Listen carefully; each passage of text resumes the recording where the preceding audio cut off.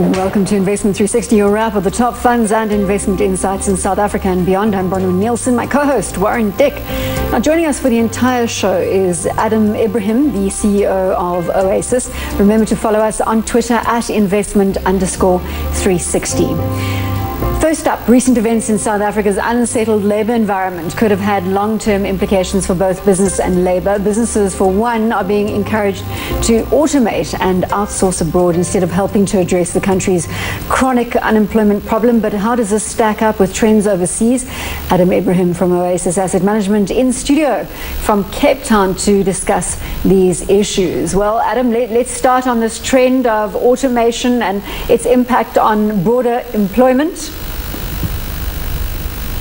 I think South Africa's got a major issue. You've seen unit labour costs increasing by 154% over the last 10 years or so. That compares with Greece and Italy of about 50 and 60%, and the US and Germany of about 18 and 26% in total.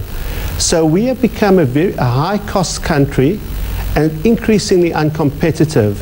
And this is really as a result of low labour productivity, poor equipment and inefficient equipment, high government administered expenses, and altogether it's making our economy increasingly uncompetitive. What's very, very interesting, the private sector has not spent enough on new equipment, more efficient equipment, and labor-saving equipment, and also electricity-saving equipment over the last 10 years or so, which is a great surprise given the strong cash flows and strong balance sheets. So I think the competitive situation in South Africa and the high unemployment, it's a combination of the public sector, the private sector, and the labor unions working against each other rather than working together.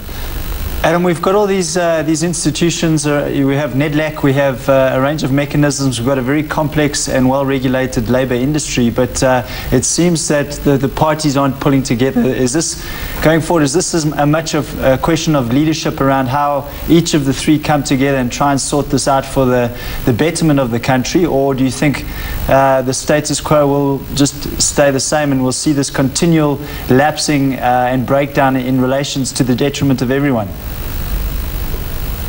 I don't think it will stay the same. I think we're right in the eye of the storm at the moment. And if we just have to turn back the clock to Germany, and about 10, 12 years ago, the Germans had a social accord between labor, government, and the private sector. And government did its part in deregulating the economy and protecting where necessary. Business invested substantially in new equipment, and Labour came to the party, a great industrial peace, great productivity. The net result is Germany is one of the most productive countries in the world, with most probably the largest export country in the world with China. And despite it being in a very unproductive Europe and very difficult Europe, so Germany, through its reforms and social accord of 10, 12 years ago, has managed to change the situation. And I think if South Africans learn from the German experience on a social accord, and we get around the table in a less formal way, and the leadership of Labour, government and business get together and make some real big decisions for the benefit of all of us in South Africa. Adam, given the situation in South Africa right now, are you net positive or net negative, sir, on the general broad business environment? I think hugely net positive, and I'll talk about the negatives in a second. The net positive is we have a young, growing population, we have rising incomes, we have a huge continent with really 900 people in sub-Saharan Africa, growing at about 5% per annum and increasing its per capita wealth per person, which means that Africa will grow, and increasingly that growth will become sustainable. And South Africa is ideally positioned to participate and grow with Africa, and being the leading player in Africa and the catalyst for that growth, which will benefit our country. So, and that together with our local demographics, lower poverty, rising wealth, I think South Africa is a fantastic place to be, together with great rules and regulations, and a stable fiscal situation. The negatives are the negatives that we spoke about, and the negatives are really we have an unproductive labor force, we have inefficient equipment, and we have very, very high administrative prices and poor service delivery. So the problems are issues that we can solve by great leadership from all three sectors, and all of that is within our grasp. So, but as it stands, positives outweigh the negatives. Warren, you want to jump in here? Yes, Adam. I mean, we talk about the negatives. It's such a big thing, this labour issue, though. Is it, can you form a thesis around this from an investment case? In other words, if you believe that employers now are incentivized to outsource and automate, are you bringing that idea into portfolios in either the purchase of companies locally or abroad where they would feed into that trend? Because it does seem to be a trend. I don't know how you stem or persuade employers otherwise at this point to try and encourage them to employ more people. It seems that everyone we talk to is very hesitant about doing that, and I think some of the stats that we're seeing out of the labour force surveys we do might indicate that as well. So is this enough of an idea to bring into the portfolio in some form or another? It's been a huge position in our portfolios over the last 5 years. Those companies that have continuously invested through the cycle have done fantastically because they've got modern equipment, they've got the most efficient equipment, and therefore their productivity and profitability is much higher than their competitors. So they're gaining market share, they're gaining position in the market, and gaining cash flows. So companies like Omnia, that is invested through the cycle, Assor, that's invested through the cycle, have done phenomenally well. So we think that this is a theme. It's not only the labor issue, but it's also administered prices like electricity. And we believe that those companies that continually invest and invest to ensure that they remain competitive on a global scale will do fantastically. So we do not have a situation, for example, we prefer open cast mining to deep level mining. That means that you have less labor intensive operations. A company like Anglo-Val Industries, AVI, have continuously invested in more efficient equipment, and AVI has outperformed the other food companies in South Africa mainly because of increased productivity in its operations. Can we move to another topic in terms of the gold industry and what we've seen on the gold price, Sure. the recent sell-off and the impact that has Sure. has had on investors? Sure. Give us your thoughts on the sell-off in gold, whether it's sustainable or whether you Sure. see this just as a temporary reprieve. Sure. I think, the gold price recently has come down.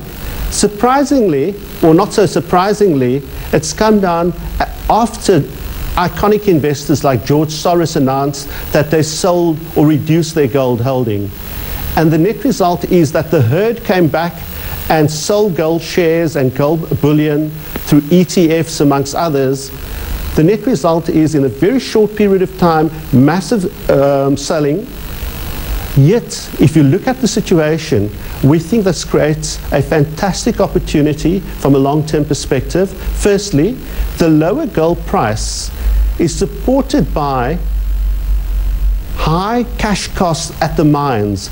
In fact, the mines are running at cash costs of between $1,300 and $1,400 globally, with companies like Harmony at $1,600 an ounce. So the current gold price and the very low gold price will mean that there will be less gold produced at the mines. On the demand side, what's very interesting is on the demand side, ETF demand is, investors who want to buy gold from a long-term perspective would get in now. Secondly, central banks are buying gold, and the jewelry demand has picked up very dramatically. But let's take a step back. What is the most important driver for the gold price? In my opinion, in the long term, it's the flood of money in monetary policy that the most major economies like the US, Europe, and Japan are doing. They're flooding the world with liquidity, debasing their currencies. So we actually think that this is a great, great buying opportunity for both gold shares and the gold price. Adam, but I just got to understand that a little bit more. And before we go to the break, perhaps just explain the reason why you included gold equities there when you mentioned that some of the world's biggest producers were basically producing the gold at the gold price was below their cost to deliver an ounce of gold. So why even use the equities? Should we not just be holding the gold ETF? I think that's a very good question. I think firstly I would have a position in the gold ETF. But the interesting thing about the gold equities, where they are, they've been in a 20-year slide relative to the gold price. And when you think that the gold price increases, and these companies are now increasingly focusing on productivity and reducing costs, we think that going forward, the leverage to the gold price of between 2 and 3, for every 1% change in the gold price, you should see a 2 to 3% change in earnings or profitability of those companies, and therefore the share prices. So for the first time, most probably in 10 years, we will start getting positive gearing of gold shares to the gold price. But Adam, so we're quite excited. Haven't these gold miners effectively been trying to increase productivity for many, many years?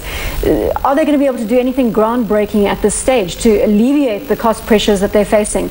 We are talking about deep level mining at most of the major gold mines. Sure. I think if you look at the mining sector globally, not only gold mining, because you've been in this huge commodity bull market over the last 10 years, I think with increasing demand for equipment, increasing demand for people, has meant that prices and cost in the mining sector as a whole has increased very dramatically. We see the mining sector as a whole cutting capex, including the gold mines, so there's less demand for labor, there's less demand for equipment suppliers, which in itself will start decreasing the cost pressures in the mining sector.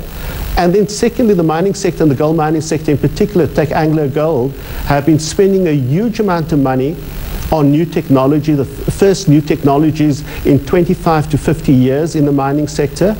And we should expect that new technology to start having an effect over the next 3 to 4 years. And that effect will be very dramatic for a company like Anglo Gold. And then finally, Anglo Gold is bringing on some very, very low cost production in Australia and also in the DRC. And it's been expanding its base. So if you look at the weight between deep level mining and surface mining in a company like Anglo Gold, over the last 5 years that has decreased, and over the next 5 years it will continue to decrease, and then you should expect a significant re-rating from a company like Anglo Gold, from a deep level miner to a basically greater surface level mining with a much lower cost. Adam, we're taking a short break. We're coming back to you after that break. We'll see you in a moment. Sure.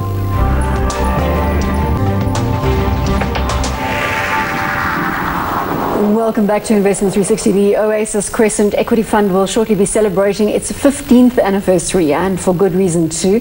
The fund, which is Sharia compliant, has tranced its peers with a 22.8% annual return since inception against an average of 15.2%. We continue our interview with Adam Ebrahim to find out where he's been finding value locally and offshore. Before we get to that, Adam, I just wanted to come in there and obviously get your impressions around that outperformance relative to your peers. What do you put that down to? I think we really focus on building long-term value, long-term portfolios at very low risk. So when you take the performance of 22.8%, it's actually at very, very low risk. We have a very high Sharpe ratio of 0.89, a very high Sortino ratio of approximately 1.5, and the downside correlation of this fund is most probably 0.6 to 0.7 relative to the competitors.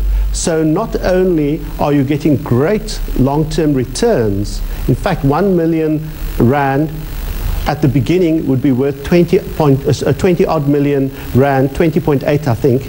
And secondly, if you put 1 million with the competitors, that would be worth 8 million today.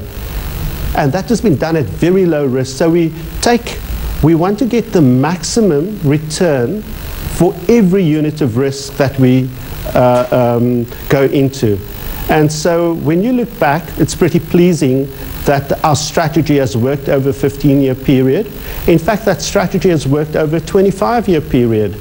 And the real focus is buying the best companies that you possibly can get with market leadership, profit leadership, cash flow leadership, and to buy that at below intrinsic value. And we continue to find those great opportunities both in South Africa and globally, both in equities and property. In equities and property. So let's drill down into the equity part of that equation. Adam, where specifically in equities? Can you give me a little more color? Sure. So over the last 15 years, the cornerstone of this portfolio has been companies like Assor, Mediclinic, Omnia, amongst others.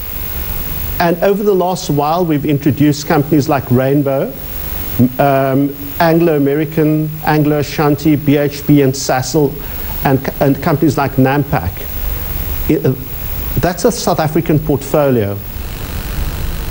We have approximately 25% of the portfolio globally invested, and a big chunk of that is the telcos in the US, Europe, in the UK, and in Japan. And then a big chunk of it also in the pharmaceutical companies. Both the telecommunication companies and the pharmaceutical companies have great cash flows, they have great market leadership. And you're buying them, we've been buying them at between 10 and 12 PEs, between 4 and 6 dividend yields with strong cash flow. So if you take the South African mix with the global mix, together with the odd property counter globally, we, generating 6% earnings yield and dividend yield. That's been the cornerstone of our portfolio going historically, and it's the cornerstone of our portfolio going forward. Adam, we just wanted to ask you about the listed property, and it was something that you introduced in your presentation. Is you remain invested there with yields so low, though? What's your argument for buying listed property at this stage? Is it something you're still accumulating in the portfolios? Yes, I mean, we're buying the best global property companies at 6 and 7 and 8 dividend yields at the moment. That compares to bond yields of 2.2 and inflation of 2.3. And we think that buying the best companies in the best cities, in the best sectors, with the best management, from a long-term perspective, is a great place to be. And secondly, if you look at those cities, we're mainly in the leading cities and leading sectors: healthcare, apartments, industrial. A lot of those sectors, you haven't seen new supply come into the market. So you should anticipate the demand-supply fundamentals for at least the next 3 to 4 years to be very, very favorable, ensuring that rentals increase, dividends increase, and cash flows increase. So we think that while the property sector globally and in South Africa has moved up very dramatically, we prefer, our best asset class is global equities, and then our second best asset class would be global property. What sectors do you stay away from completely? I think the sectors that we firstly, we stay away from companies that are poorly managed, who do not have a competitive advantage, and who are dependent on debt or alternatively quantitative easing. Some of the sectors that we have a very low exposure to globally would be the banking sector. The quality of earnings is very poor, very dependent on quantitative easing, very dependent on government support. In South Africa, we used to, 10, 12 years ago, we had a very big exposure to the retail sector. In South Africa today, we have a very low exposure to the retail sector. They've done so well, very high earnings, very high PE ratios, and we just think that given the situation that we spoke about earlier, where the labor situation, you need workers, would turn that into shoppers. And if you've got a problem with the amount of unemployment and high wages, we think that the situation that we will not be able to be affording the huge consumer spend that we've had over the last 10 years. So I think we've used this fantastic upswing from about 2001 in the retail sector to reduce our exposure to virtually nothing.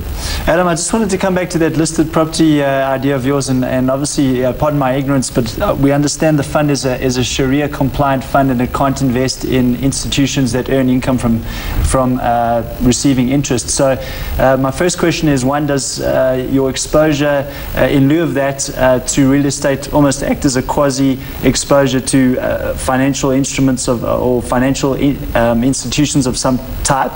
And the second one relates to also what you've talked about in many of the world's cities. There's still urbanization taking place, lots of population requiring inventory in the form of buildings and infrastructure.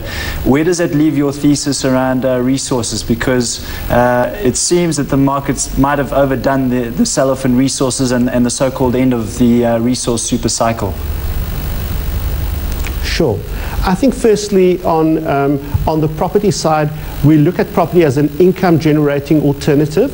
So we want a very lowly geared property portfolio, and we want properties that are in the best locations.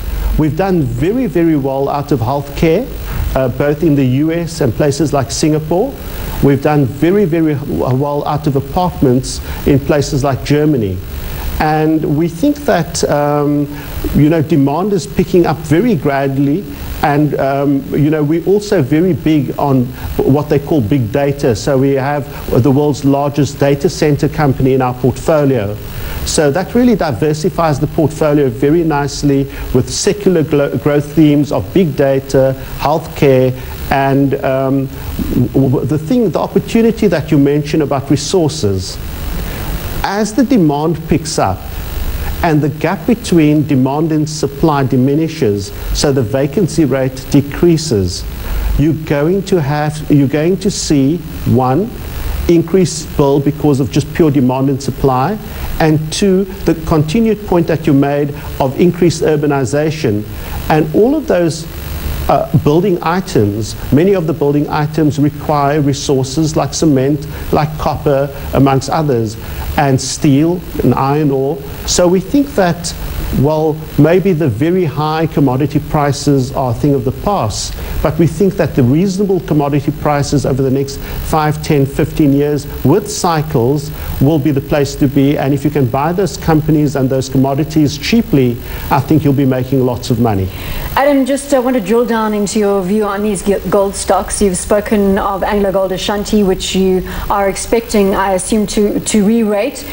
Does the same hold true for the likes of Harmony? Where is your gold exposure?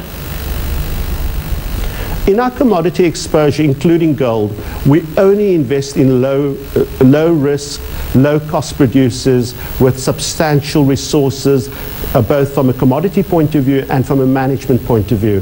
When we look at a company like Harmony, Harmony is on the other end of the spectrum. It's always been a high cost producer. So you actually have to pay the gold price thesis that if the gold price really runs, Harmony does well. But what happens if the gold price is stagnant? You do not want to lose a substantial amount of your money. So we prefer the low-cost producers like Anglo Gold. We prefer the low-cost producers like Assor. We prefer the low-cost producers like BHP Billiton. And we try not to have high-cost producers in our portfolio. In that way, we mitigate the risk of having exposure to the resource sector where you are unable, from a long-term perspective, very accurately to predict where the commodity price is going to be from a 5-10 year point of view. Just one other question there. I didn't hear any mention of platinum there, Adam, so I just wanted to find out what your view is on that metal in particular, and obviously some of the companies listed on the JSE that are platinum producers.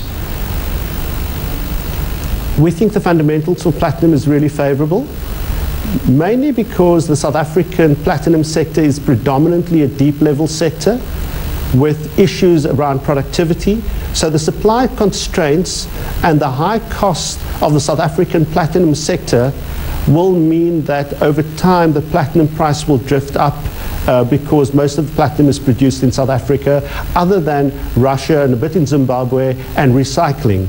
So South Africa is the dominant player, and therefore from a long-term perspective, as demand picks up, the price will reflect some of the underlying trends in South Africa.